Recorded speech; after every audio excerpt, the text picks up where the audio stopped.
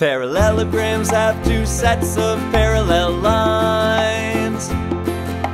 Trapezoids only have one set at a time.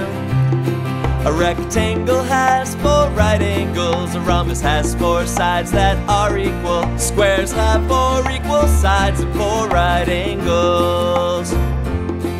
Quadrilaterals have four sides and four angles. Parallelograms, rhombuses, trapezoids, squares and rectangles. And if you add the angles inside each of these, there will be 360 degrees. Parallelograms have two sets of parallel lines. Trapezoids only have one set at a time. A rectangle has four right angles. A rhombus has four sides that are equal. Squares have four equal sides and four right angles.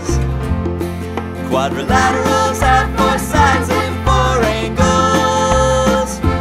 Parallelograms, rhombuses, trapezoids, squares and rectangles. And if you add the angles inside each of these, there will be 360 degrees.